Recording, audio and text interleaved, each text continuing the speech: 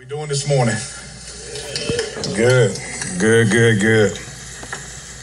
Listen, if you are a first-time guest and you're just tuning in, or first time you're tuning in online or coming to Pursuit Church, man, I just want to greet you in the only name I believe is worth greeting you in, and that is simply Jesus Christ. And you picked a good Sunday to show up and tune in because we're going to baptize, we're going to dunk some folks. That's good. I love it. Maybe I shouldn't have said dunk. We're going to gently baptize people in the name of the Father, Son, and the Holy Spirit. We're going to have some fun today. I believe, again, God has a word to remind the people. And one thing I know beyond a shadow of a doubt is I would love to stand up here on stage and tell each and every one of you that things are going to get easier as the time goes on, but there's just something in the inside of me that doesn't quite believe that. And I'm just grateful for what God is doing, and just to give us a simple encouragement and to remind us again of a very powerful biblical truth that I believe every Christian here in America should stand flat-footed upon. And if you don't know, again, who I am, my name is Cliff Moore, the current men's pastor here at Pursuit Church, and I am so glad to be standing in the house of the Lord this Sunday morning.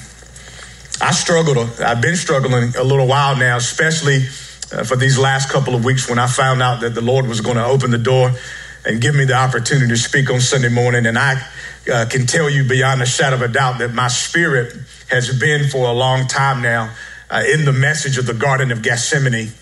And I get in trouble a lot because I know you don't do this, but I do this quite often, is when I read God's word, I have a tendency, maybe in a very sinful or unhealthy way, to look from a third person's perspective or a third person's point of view. And I start to look at Peter, James, and John, even in the garden, and I poke fun of them. And I say, look at these three idiots. How could you fall asleep in the time where Jesus Christ needed you the most? And I just feel like in my heart over these last few weeks that there's a message or two from the garden that God wants to speak to God's people. And as the time grew closer to today, on Sunday, I felt the Spirit of God literally shift the word almost, not to get away from what I believe is a subject that we need to deal with and some things that we need to talk about as a body of Christ. Because part of me really cries out. It really does, not because of people, but crying for people, because I understand, again, the hour that we're living in. And it's a struggle on the inside to know that there are men and their husbands, most importantly. And I know this is not a men's message or a day that we're celebrating men, but men, just to get us to realize and understand the significance that we play, not as only ones that are seed carriers or have the ability to reproduce, but a lot of us are like Peter, James, and John in the garden, I believe, in this hour, and that we're asleep when Jesus is really calling on us, when Jesus could really use us. We've kind of fallen asleep behind the wheel, and it's not so much that we're going to affect those that ourselves, just by ourselves behind the wheel, but the people in our families that will inherently, I believe, be affected as well. And a lot of you, you really don't know my story, but when I was 19 years old, I was actually stationed in Fort Carson, Colorado, and I was downstairs in the barracks, and I was playing video games, and I heard a couple of my buddies come to me and tell me, I mean, we're going to war. And I heard it, and it caused my ears to stand up, and 9/11 had already happened, and it was just 2003. And we've been told and it had been rumored that we were getting amped up. We were getting vehicles. We were getting our weapons.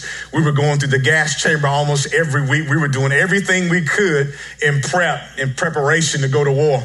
So I went around and I wanted to find out if it was true, and come to find out, my unit was actually getting stood up to go and fight a battle. And as I begin to come back after a 13-month consecutive tour back to America, I came off the plane and I battled like a lot of service members with post-traumatic stress syndrome. And I believe I know Jesus Christ delivered me through that, even when I didn't know him, even when I didn't accept him. And as the Holy Spirit began to just speak to me in a very unique and a very divine way, there was just still a part of me, even at the young, tender age of 19, that really couldn't compartmentalize and couldn't really understand the why behind why we were over there doing what we're doing. And here I am today, 39 years of age, and I know I look 19, but at 39 years of age right now with a 20-plus year career in the Army, I look at my life in the rearview mirror and there's still just a little piece of me deep inside that still doesn't understand the why behind why we were over there. And I believe that is a lot of us as it pertains to life. We're doing everything in our power to understand the why behind what we do as born again, blood-washed, spirit-filled believers. And there are many of us that don't know why we come here Sunday morning to hear the worship band worship and not entertain us, but to invoke the presence of God and to hear a man or woman speak on God's pulpit every Sunday. Or trying to get to the why of why we, throughout the calendar week, why we are able to, or why we decide to pick certain things and move certain things throughout the week so we can be a part of a Bible study or Bible studies, a midweek experience. Or a lot of us struggle with the why of why is it that we continually get out the bed early in the morning and we fight with the alarm clock and we struggle with sleeping. So much of us, so many times just want to hit the snooze button. But early in the morning, we continually find ourselves with our nose deep in the Word of God. And there's so many of us that are still trying to figure out the why. Why do we continue to go to a secret place and go to a prayer closet and continue to call and speak to a God that we've never laid eyes on? Believing by faith that when we send up prayer and supplication and petitions, that God himself will know and answer every single one of them. Why? And I believe the Holy Spirit right now just wants to give us a gentle reminder of what I believe is the most important thing that any believer, any Christian in America or internationally can ever speak about, and that is simply the gospel of Jesus Christ. In fact, I don't think there's anything more important biblically in this life than the gospel. And in many American churches, I believe it's the one thing that a lot of American preachers have kind of forgotten about. We can tell you and teach you about everything except for the thing that matters most, and that is Jesus Christ. And what I don't want you to listen to me, what I don't want you to do today is to measure the goodness of God through life and life circumstances. Because what you will do, I'm telling you subconsciously, if you allow life to dictate or determine how good God really is, then when life deals you a blow that you're not ready, that you're honestly not ready for, when you get a diagnosis and a message and a phone call that you weren't ready to handle, then what you'll begin to do is analytically you will enter into what I believe is a quandary. And what happens is subconsciously you will begin to measure God's goodness based on how good life is going. So what happens now is God can only be good when life is good. And when life isn't going good, it becomes extremely difficult for us to actually obtain God's goodness.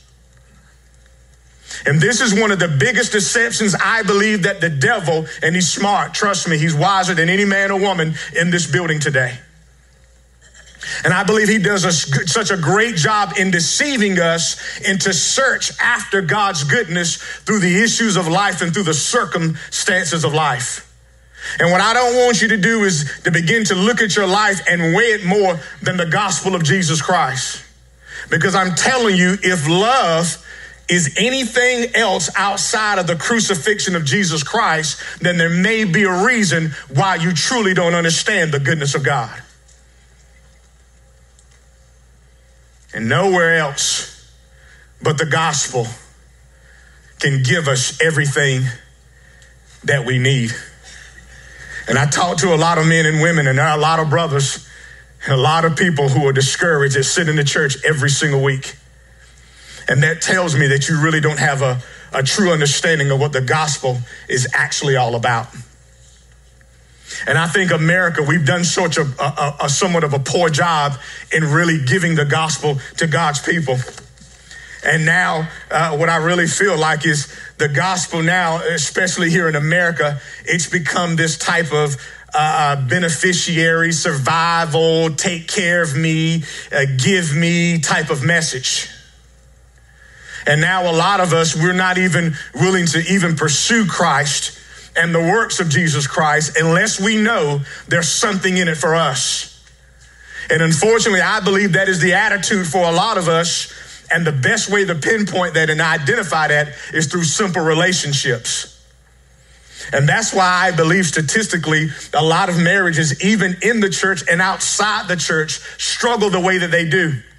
Because what happens in the beginning of this relationship is you've got little Johnny that stands on one side and you got little Janie that stands on the other.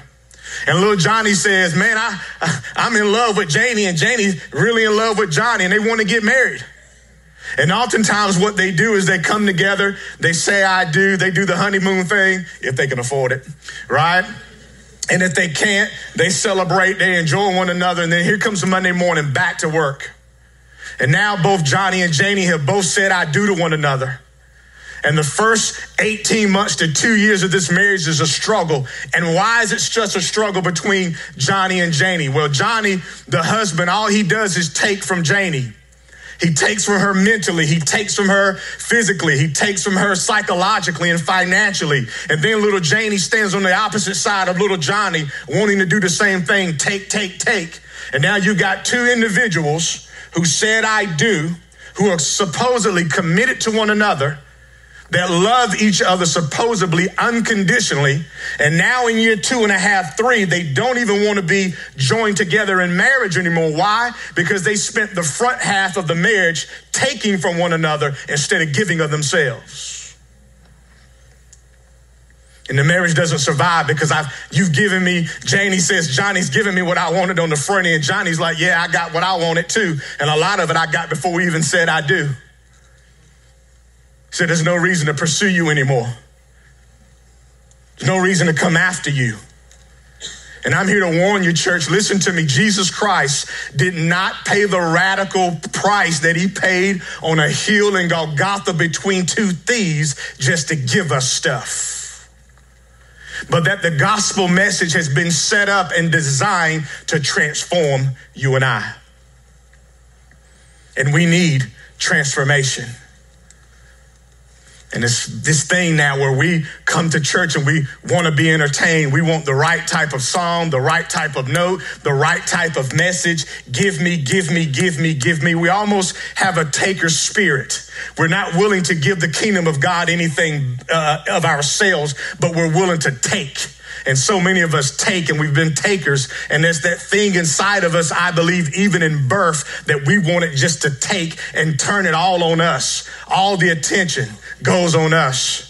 And I'll tell you, when you talk about the gospel message and the crucifixion of Jesus Christ and the message that Paul will paint here in the scriptures, what you find oftentimes is what the gospel message does is it takes the message really and it turns the light on everybody else but us.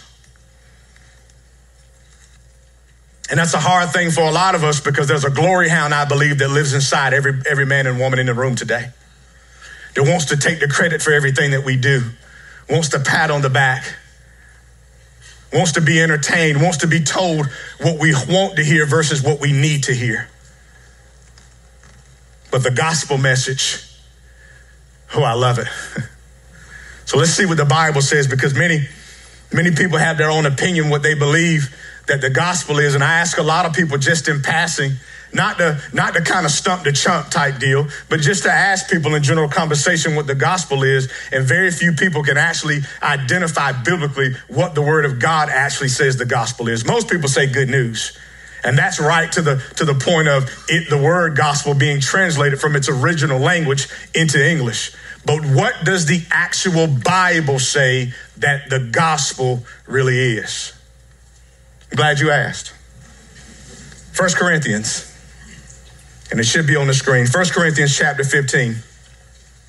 And this is the Apostle Paul writing to the church in Corinth.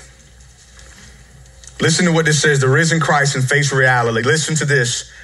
Paul says, moreover, brethren, I declare to you, making a declaration, I declare to you the gospel which I preached. And I want to hang out there just for a few seconds, because every time I look at that, when Paul makes an emphasis on the gospel that he's preaching, to me, it leads me to believe that there's probably some other gospels that are floating around in Corinth. And I'll tell you today, there's a lot of tricky, deceitful, cunning, undermining type of messages that are floating around in American Christianity. In fact, if you're not careful, you'll be deceived. And I don't care how holy you are, how righteous you believe that you are, or how long or how close you walk with the Lord. There's some very deceitful messages that appear to actually be the gospel, but when you actually get close enough to them, what you realize when you measure them up against the word of God, that they're not even the gospel. That many of them, if this table was the gospel, would actually walk just as close, just about as close as it could get to calling itself the gospel, while at the same time simultaneously never being the gospel. And we need to be careful, because there's a lot of stuff out there. And it's appealing, it's sensual in nature. Again, it's very attractive, and a lot of it is even demonic in its origin. But I want you to hear what Paul says. He says, I'm making a declaration to you, the gospel which I preached, which also you received and in which you stand. The gospel is the thing that should cause us in these final hours to stand even when it becomes difficult to stand. And I know this is a new idea for the American church, because honestly, if you ask just my opinion, and this isn't Bible, this is just my opinion, so you can take it with a grain of salt, but I don't believe statistically or historically that the American church as a whole has ever suffered real persecution. I don't. And a young little man down in South Carolina running in and shooting up people during Bible study, to me, is not persecution. To me, that's a man that's being led demonically by the supernatural force of darkness. Nobody in here had a gun in their mouth this morning before they came in the church. We're not underground in a basement secretly proclaiming Jesus Christ and being really, really quiet. Not yet, anyway. None of us are not going to have yet in America. Nobody's going to go home today, hopefully, and have armed sentries at your door waiting to get your personal identification, and most importantly, trying to ascertain whether you are a spirit-filled, born-again believer yet. Other countries are gearing up and actually doing this, but not here in America. And it amazes me how comfortable we've gotten as an American church. Comfortable. Come to church late, do what we want, read the Bible when we want, pray when we want, pray when we feel like it. Only want to really pull on God when we need something. Don't come to him because we love him. We don't give him adoration because of the radical act that took place on Calvary's cross. That's just doing too much. Cliff, you're over the top. And people have told me that. You're just doing too much. You're too loud. It doesn't take all of that. And I'm a firm believer that it not only takes that, it takes that and then some. Because if you truly know what I've been saved from, what I've been delivered from, what God has truly brought me from, and the goodness of Jesus Christ wrapped in the sin of the crucifixion, you would be just as loud and obnoxious about the name of Jesus as I am.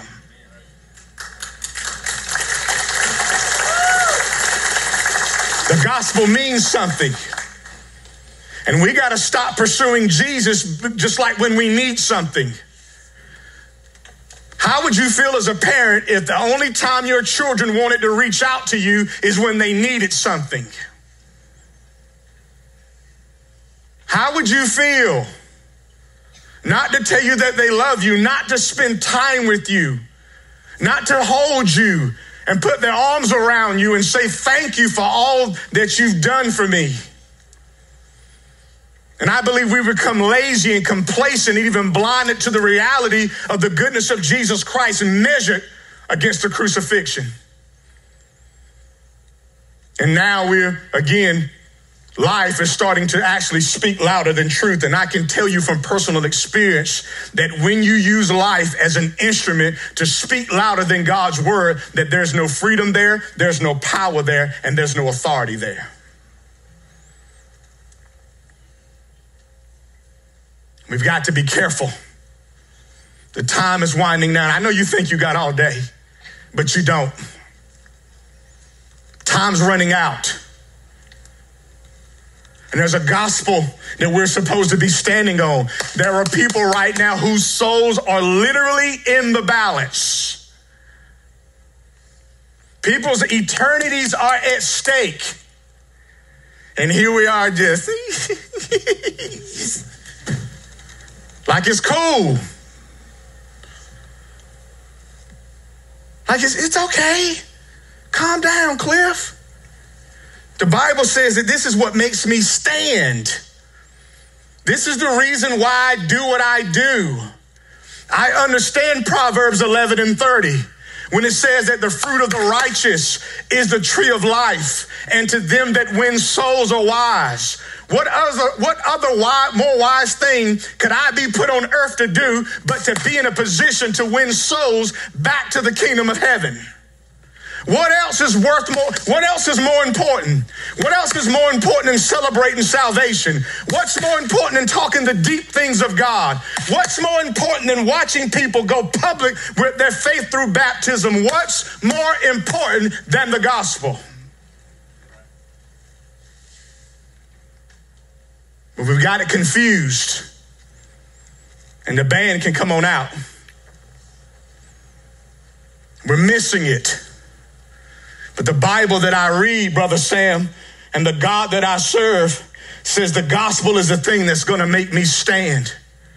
There's going to come an hour, and I'm telling you, God has showed me through a dream, and maybe it'll come out one day, but there's going to be an hour where Americans are really going to have to stand, almost like it's going to become a season where God is going to begin to call our bluffs. And the pastors that come up here every Sunday morning in America that say that they love Jesus and say that they'll do anything and they'll die for the name of Jesus. See, that doesn't mean a lot right now because we're not having to suffer real persecution. But the Holy Spirit has let me know that America, watch my words, mark my words. You can write this day down. You can put it in your book, put it in your notes on your iPhone. You can put it in your Notion, your Things 3. You can do all of that. The day is coming.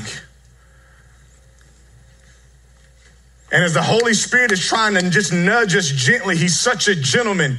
He's not boisterous. He's not really trying to knock us out the way, but he's gently trying to get the attention of the American church. I'm telling you, this is the thing that we stand upon. Paul says in verse 2, by which also you are saved. The gospel is the only thing that will save this country and save your soul. It has the power to save. Stop putting your hope in flesh. We need God's Spirit above anyone and anything else.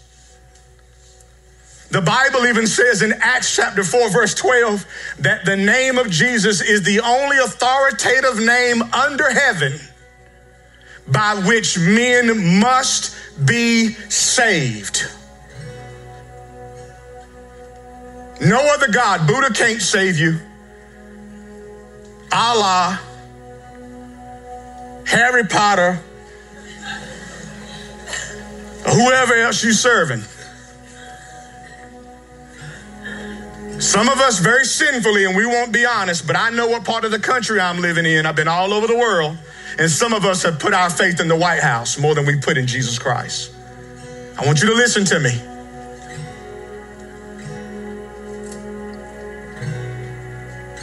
You're going to have to stand flat-footed on the word of God. And the gospel is the only thing that is going to save your soul. So we can continue to play games like it's a game, and I'm here to tell you it's not. But the Bible says through Paul's writings that it saves.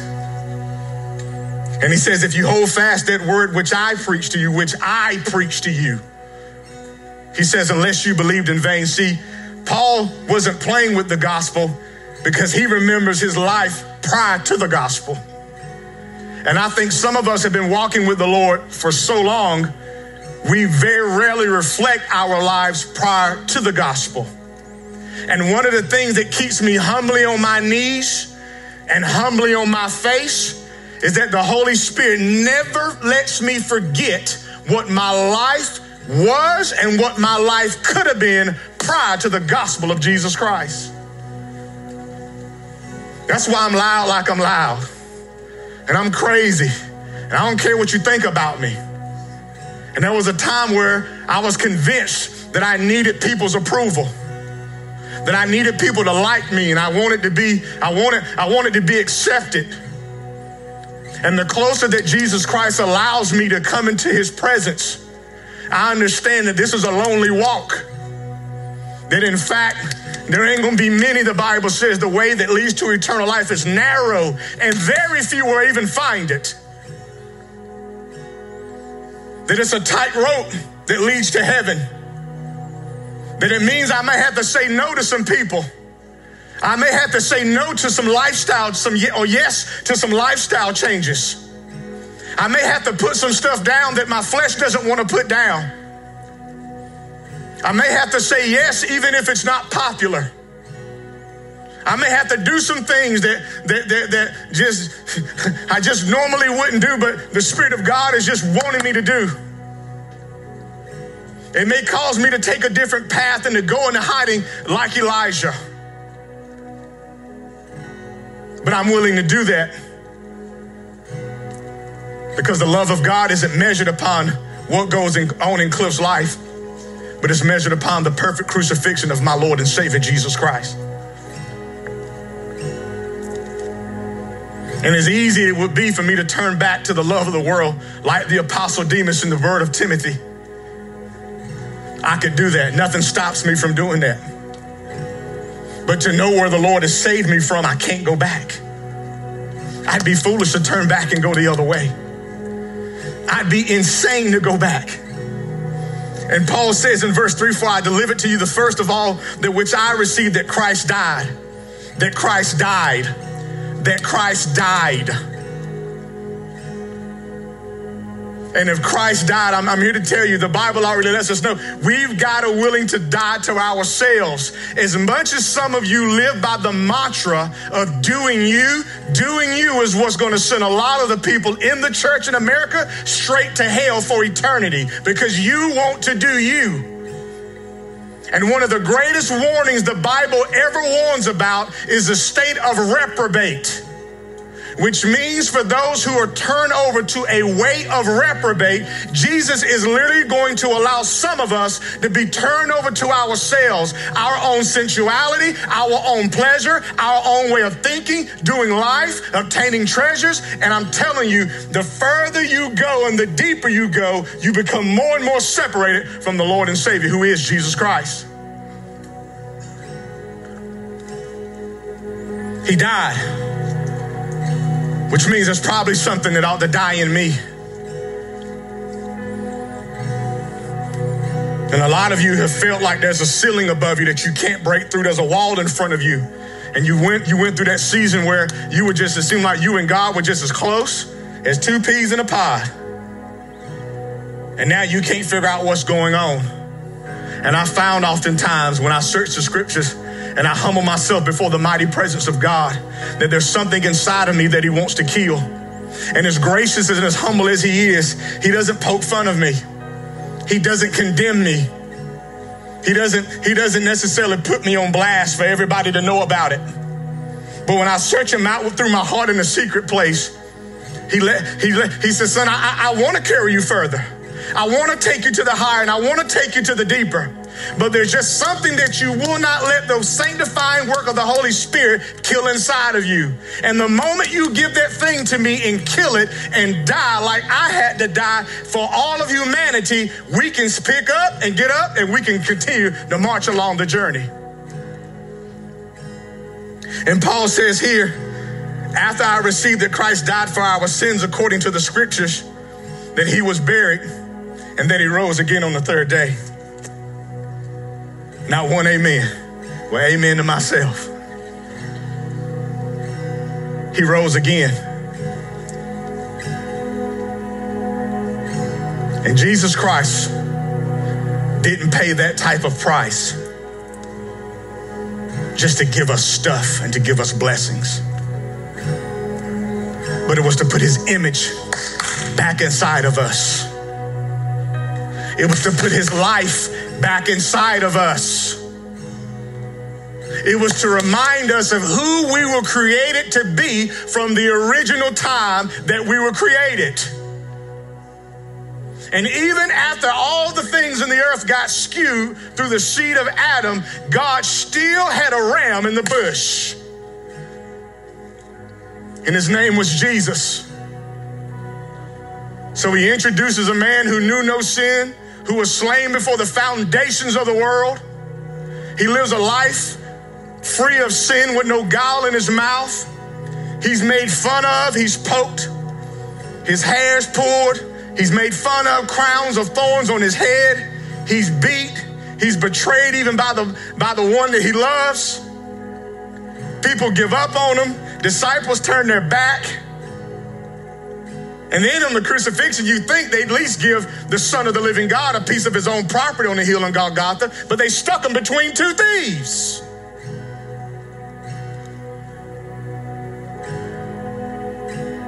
And as the Bible says, according to St. Matthew chapter 27 and verse 50, as God yielded up the spirit or gave up the ghost, that it caused a frantic and a panic in the city.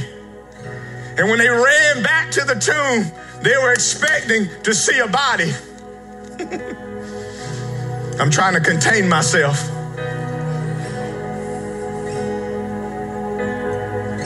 And I can't imagine what the centurion, what the guards at the tomb thought when the body was gone.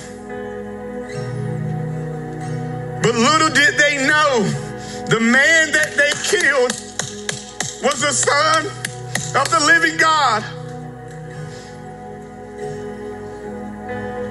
That all the people that thought it was a joke and thought it wasn't real started to believe again. And I believe Jesus' death led more people to salvation than even his life. And now in the temple, the veil has been torn, which symbolizes us having access to the Father only through the Son. And if we could just believe and stand on the gospel, how much damage could we do to Satan's kingdom, and how far could we advance God's? So I don't know what your measuring stick is for love, but please don't let it be your life. Because most of you have experienced more death, sickness, and all sorts of stuff just these last 2 years than you've experienced in a lifetime.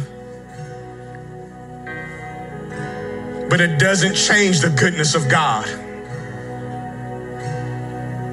Even if God doesn't decide to bless you with another thing, his name is still worthy to be praised.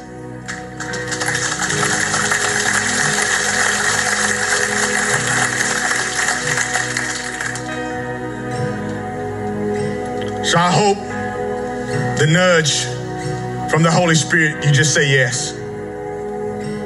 The Bible says in 1 Samuel that obedience is better than sacrifice, and submission is greater than the offering of the fat of rams.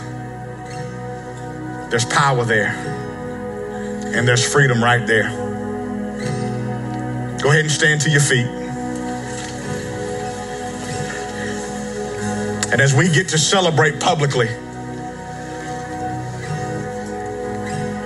of those lives that have been changed from the inside out, we couldn't do this if there was no this. The gospel opened up the opportunity for us to celebrate that. And I feel the presence of God so strong. And what I believe God wants to do right now in these next 60 seconds is just open up the door for the opportunity to know him as Lord and Savior. So what I want you to do now,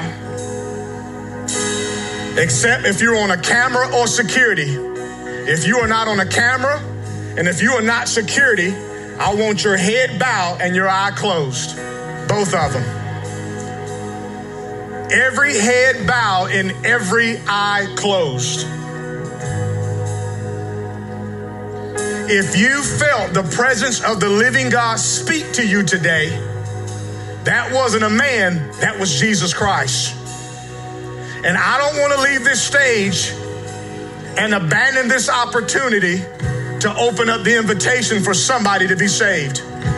Nobody's looking at you right now. Stop worrying about what your friend's going to think. Nobody cares about that guy or that gal standing behind you or standing next to you. If you do not know Jesus Christ as the Savior and the ultimate Lord of glory of your life, with every head bowed and every eye closed, I want you to just lift your hand. Lift your hand. It's okay. God sees you. God sees you. Hallelujah. Hallelujah. God sees you. God sees you. God sees you. Thank you, Lord. Thank you, Lord. You can put them down.